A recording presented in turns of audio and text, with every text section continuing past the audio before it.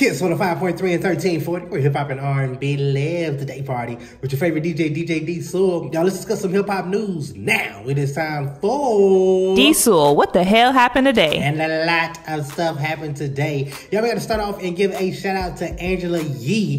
This is her last week on The Breakfast Club. That is the #1 hip hop radio show, period. And her, Charlamagne, and DJ Envy, they've been doing it since 2010. And y'all, I started radio in 2010. So I kind of grew up with them in the radio business, watching all their interviews and checking them out.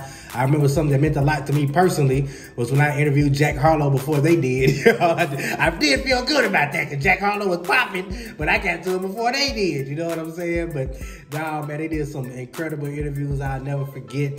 I do have to say this though.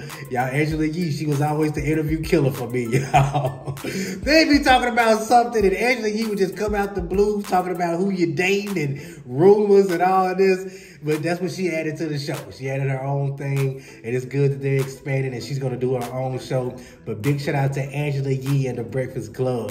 Y'all, in other news, we got to talk about Megan Thee Stallion. She making big moves. She's the first black woman to cover the Forbes 30 Under 30 list. Last year, she earned $13 million. Big shout out to Megan Thee Stallion. She said that she cannot slow down. She gonna take a break when she dead. She said that she's building something right now. So big shout out to Megan.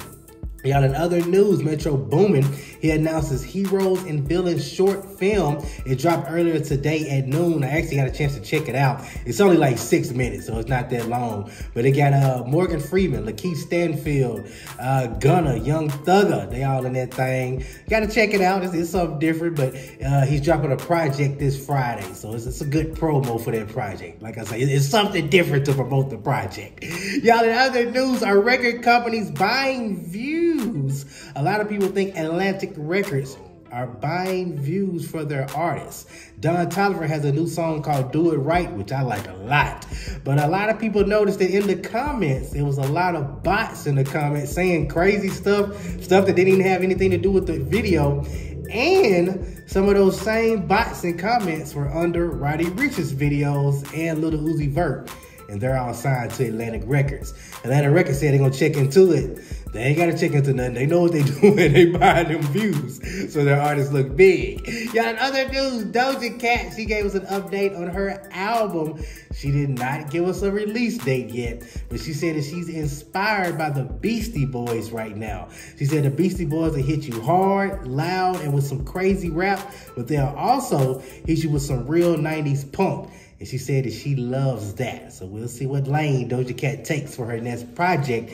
And y'all, last but not least, Drizzy Drake was talking about his new project, Her Loss.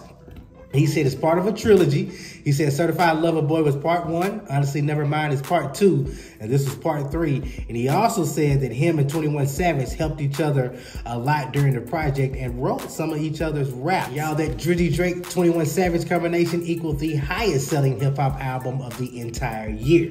Y'all, that is what the hell happened today. I'll be back tomorrow, 2 p.m. sharp, right here on Kiss 105.3, 1340.